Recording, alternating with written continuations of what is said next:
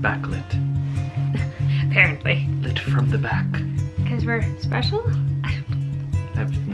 Special is, it's Christmas. I feel like we've, what do you call it? I feel like we do not know how to do this anymore because we haven't done this in like quite a while. Hi friends! Guess who's back? Finally! It's been like, I guess, that was like a totally delayed, like I have no idea. It's been almost a month since we've actually managed to film a video because we have been majorly busy. Like, busy. Fun busy.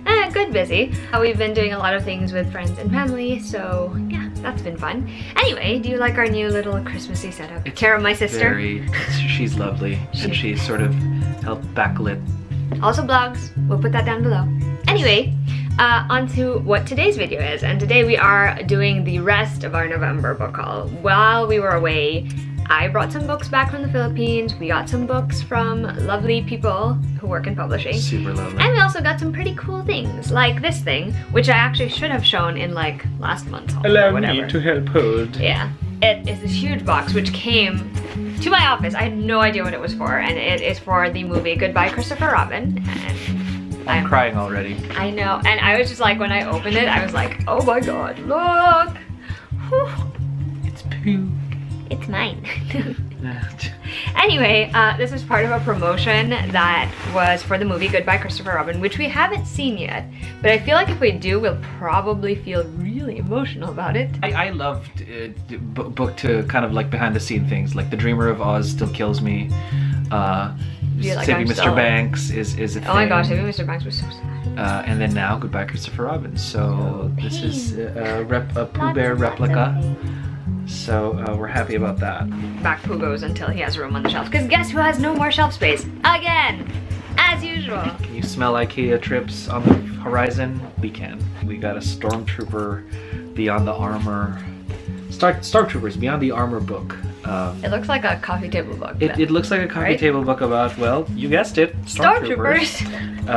And rightfully so, in preparation for. Wow, there's so much stuff in there. I know, there's a lot. They've got like comic stuff, and then I feel like it's just Stormtroopers across the comics and the movies. Maybe even the animated series too. There's got to be some Star Wars animated on here somewhere or thereabouts. Which is a pretty timely thing. Which again, because you know, Journey to Star. And again, and I was saying it. There's like a little stamp there that says Journey to Star Wars: The Last Jedi. The next book I am going to show you guys is called Above the Timberline, and it is a novel that is entirely illustrated with oil paintings, and each one of them was done by the artist. They're intense, let me tell you. Like, they're incredible. Good. And it's a story of an explorer who is trying to find his father, if I recall correctly. Yeah, it's a beautiful book, so thank you so much Wonder Him PR for sending this one and the Star Wars book as well. So we were overseas during Black Friday, which was wonderful for our wallets. Oh yeah. However, this did not escape my my view.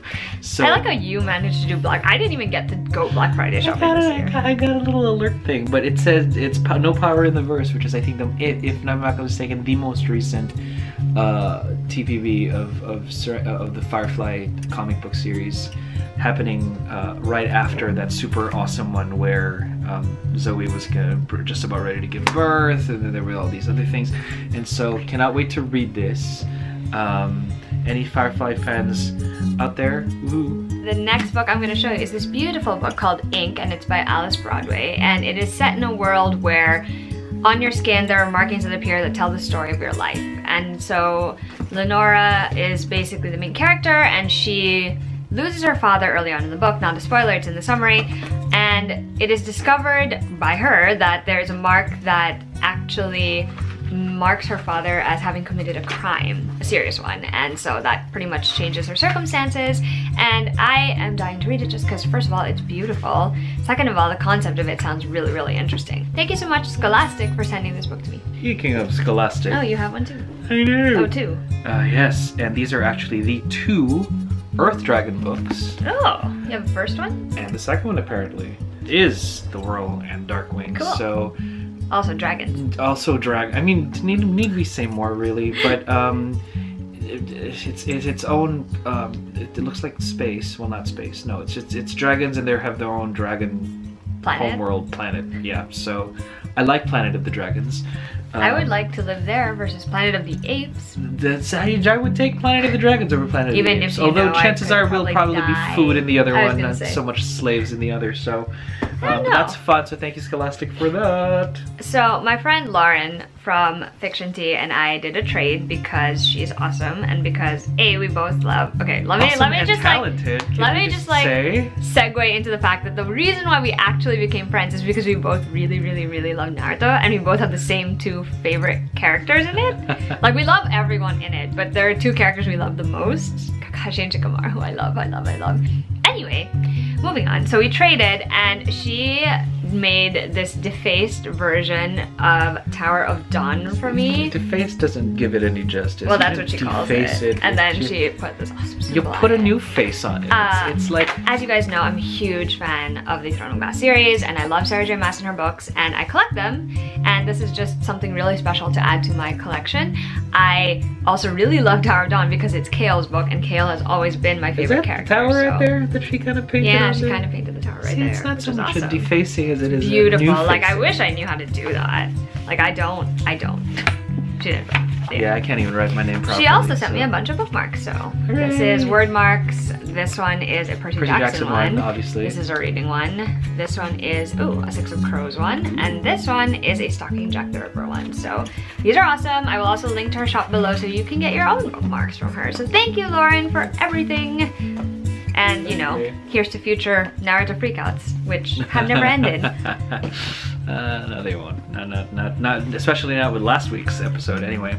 Oh my god. Sorry. More on that some other time. Okay, so more love from Tor. This is Child of a Mad God by Ari Salvatore.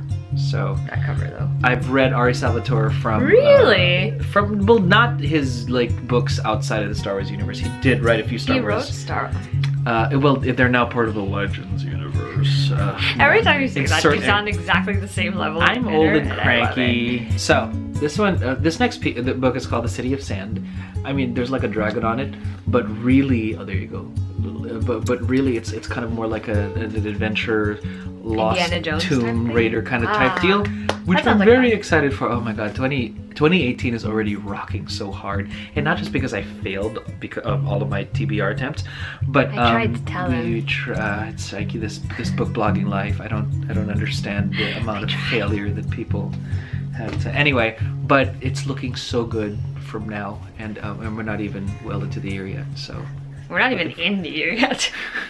Looking forward to that. There is, as usual, a tiny little Harry Potter portion of this haul. There always. My brother-in-law, I'm just gonna say my brother, worked in Korea for a while, and while he was there, he picked up the first book for me in Korean, which I think is really cool. And what they generally do is that, so all the books are the same size. They split the books like this, so there are 2 parts and same cover and all, but like, oh my god, I can't believe I have this in Korean. Such a fun thing. Again, another thing I collect, foreign editions of the first Harry Potter book, so this was definitely something I was excited about. That makes my brother super awesome. He is super awesome. And well, during our layover in Taiwan, we were looking around for stuff, and we were like, oh my gosh, we found in Taiwan, I assume this is... it's like the, I forget what they got, Hogwarts Library. It's the Hogwarts Library, so the Taiwan editions. Fantastic Beasts. Which is super cool. Quidditch Through the Ages, and The Tales of Beetle the Bard. And you can't see it, like, maybe, like, right now, kind of like shiny, but they're shiny, like, so there's, like, stylized griffins over here, and then Quidditch then stylized Quidditch hoops, and like, the tree with, like, the elder sign over here. Did I say elder sign? There's like elder sign. We've been playing too many board games, which we will talk about in some other video at some point, I'm sure. At some point. If any of you want to hear that. When I went home to the Philippines, when we went home to the Philippines, I picked up some of my books while I was there. And there are 3 historical romance novels that I picked up in particular just because I love them. And you'll see how much they were loved. So first is Romancing Mr. Bridgerton, which is by Julia Quinn. This is the 4th, I want to say, book in the Bridgerton series, and my favorite.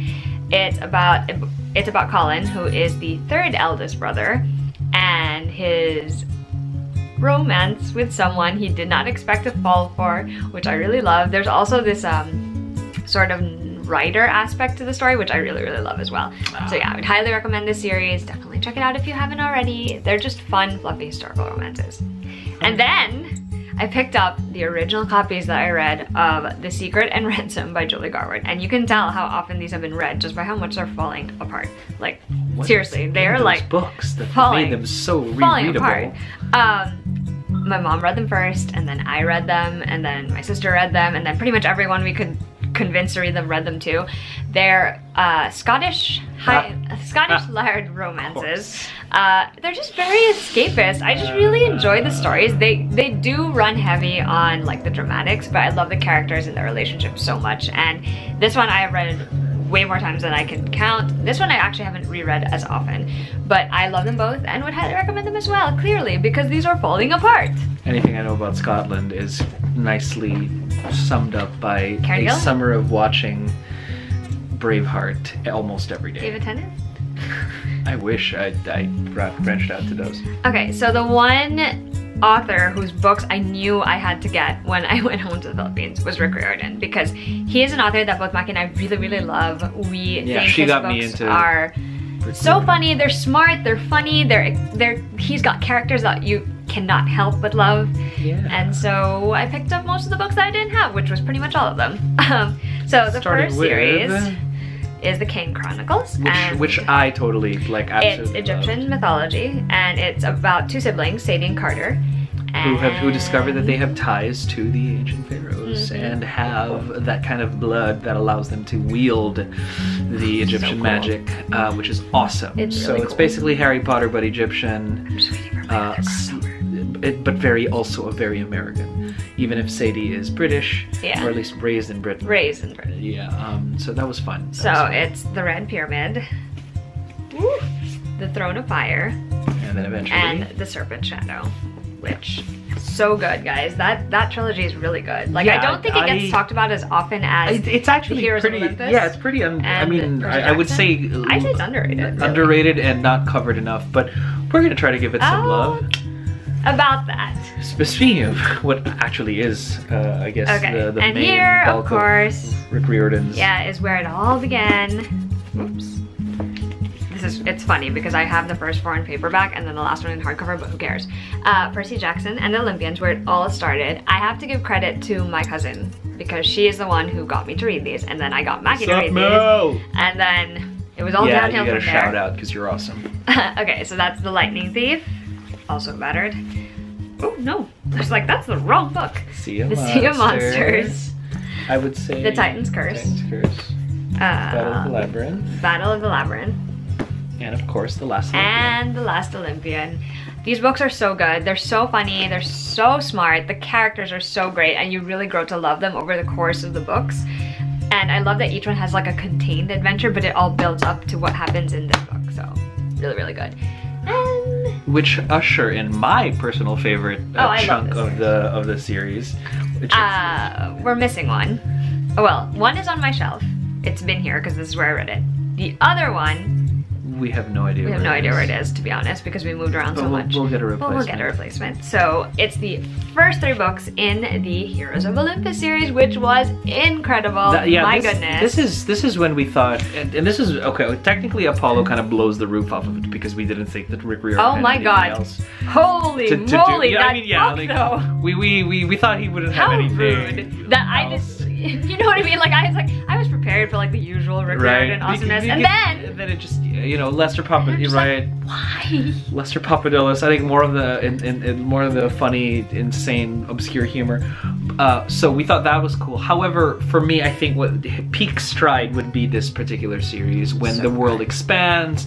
They begin to talk about, they begin to explore what else, if we've got Camp Half-Blood in the East Coast, stirrings of what What's was in the happening West on the West Coast were happening, and so to shift from person So view good, so stuff, I think Rick Riordan There really were hits his stride. Familiar characters, there were new characters.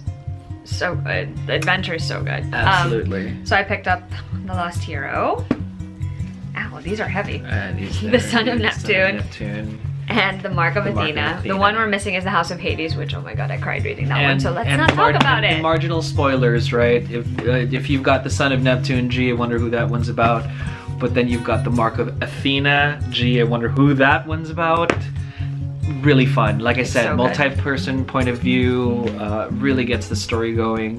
So much love, so much love. Okay, that's pretty much all the books that we have to show you in this haul. A few things. First of all, the Tamara Pierce videos are finally going up. That's By the time you right. see this video, you'll probably have seen at least one or two. Probably just the one. No, it'll be two, because one tomorrow and one. This is going up next Friday, so. Oh, next Friday. So they'll Then definitely yes, see definitely two. Yeah, so we've been catching up on the Circle series, and of course, we're still on schedule to do the Tortell books. Yes, we are. In January. That's oh still my in god, I'm so excited. You're winding up to Tempest Oh and my gosh, Slaughter. it's gonna be so good. But funny story about all these Rick Riordan books. There is another reason that we technically brought them all over here, and that's because we're also considering doing The a same similar sort of treatment. thing for Rick Riordan. It's almost like an author mini spotlight documentary Yeah, pretty much. type deal, where we do everything that we did for those authors that we were doing for Tamara Pierce's books. Get all of the worlds in together, talk about the characters, talk about, you know, the specific key things about the Yeah. world that we love, and so that's gonna be fun. Plus reading I order. think that one's gonna be leading up to the third Trials of Apollo book. The third Trials of Right? Apollo book would be cool. Yes. Is it out yet?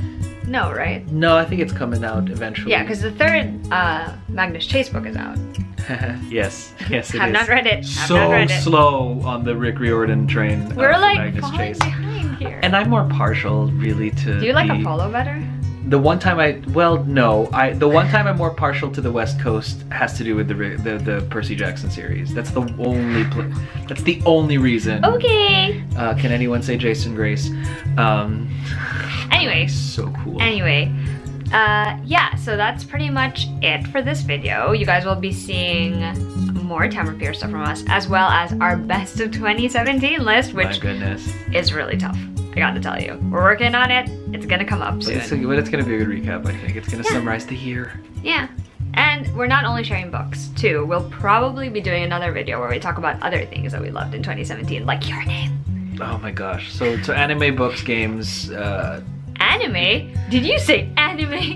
there, I'm there kidding. she is. Anyway, so there. Till next time, guys. Bye! Bye.